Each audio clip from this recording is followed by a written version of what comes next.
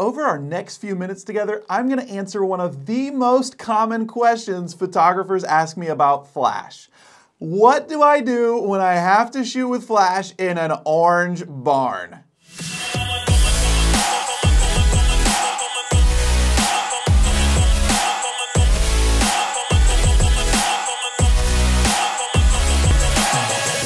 What's up, y'all? Welcome to Monday Magic. My name's Rob Green. I'm a photographer and educator based out of Fort Worth, Texas, and each week I'm here to give you tips, tricks, and inspiration to help you build your business, wow your clients, and make photo magic.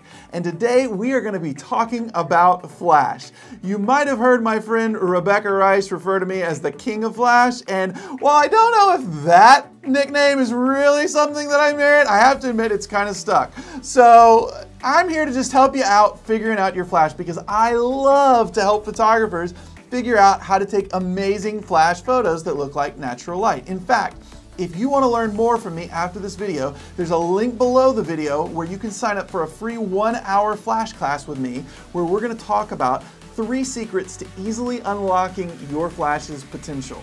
But today, I want to hit on one of the most common questions I get from photographers about flash.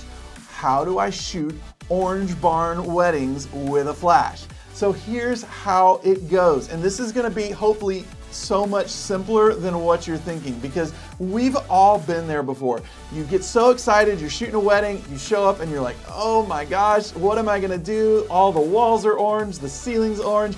Wedding venue owners, on behalf of the photography community, we're begging you, paint your orange barns white. We will love you for it. Your brides will love you for it. It'll be amazing. But photographers, in the meantime, what do we do when we get caught in an orange barn wedding situation? Well, like I said, I think this can be a lot simpler than we make it out to be. And so I'm going to give you 2 ways you can still get great, clean looking light on your subject when you find yourself shooting in an orange barn. Now, to start this off, I love to connect the dots between flash and natural light because most of the time I find myself talking to natural light photographers who feel like all their knowledge gets thrown out the window the moment they start shooting with flash. But that's not the case. Everything we know about natural light applies when it comes to flash as well and can actually help us be better flash photographers. And so when I think about an orange barn, I think about, man, I'm trying to bounce my light and it gets all this like really warm orangey color bouncing down on my subject. Often it looks something like this, right? This was a test shot I took of my second shooter, Zach, at one of our weddings. And that's what a lot of us get when we try to shoot and bounce our flash in an orange barn. That's not what we want. Nobody wants everybody looking like Oompa Loompas when they fire with their flash. So what do we do? Well, let's equate this to something that we encounter all the time in natural light. Think about when you're out shooting in a big green grassy field.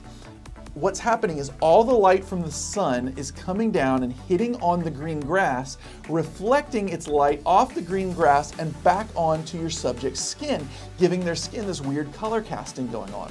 So how do we solve that? Well, we do a couple things. One, we tend to look for like nice clean patches of ground, whether it's like a lighter brown dirt or whether it's cement or something like that that's going to get a more neutral tone for the light to bounce off of and reflect onto our subject's skin. Or we're going to also potentially grab one of those reflectors. You've seen people get those large round reflectors and they hold the reflector so that the light bounces off the white reflector instead of the green grass and reflects white back onto the subject's face to give a more natural skin tone.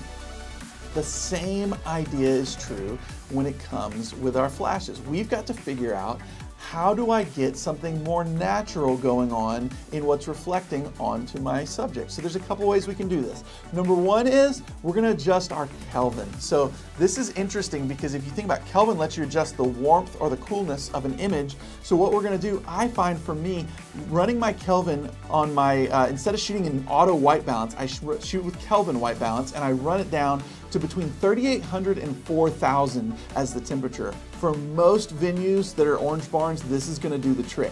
Put your Kelvin at 3800 to 4000, and then when you bounce your flash, it's gonna have already cooled off all the color that's bouncing off the ceiling before your camera takes it in. And so this gives a nice, much more natural skin tone. I mean, look at this bride right here. Isn't that skin tone so much better than what we saw on Zach a minute ago? Like, that's what we're going for with our images. And simply setting your Kelvin, your white balance, to 3800 to 4000, depending on your venue, can address so much of that concern.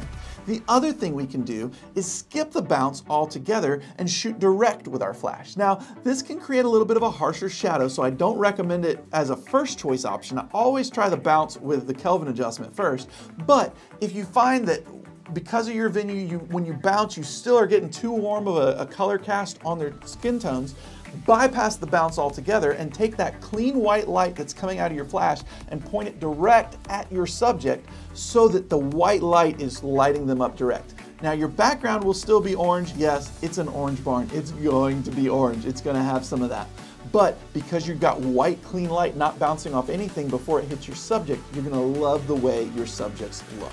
So that's my quick flyby on how I shoot orange barn weddings and get amazing skin tones on my subjects. I hope this has been helpful for you. If you've enjoyed today's video, be sure to like and subscribe to our channel. We'd love to hear from you. Drop a comment in the comment section below this video. Next week, I'll be back with my friend Kayla, and we're going to be talking about how to use gels when shooting with flash. If you ever wondered why they give you those weird gel-looking contraptions to stick on your flash, we're gonna hit on that in our next video. So thanks for tuning in, and we'll see you next time on Monday Magic, where we'll help you build your business, wow your clients, and make photo magic.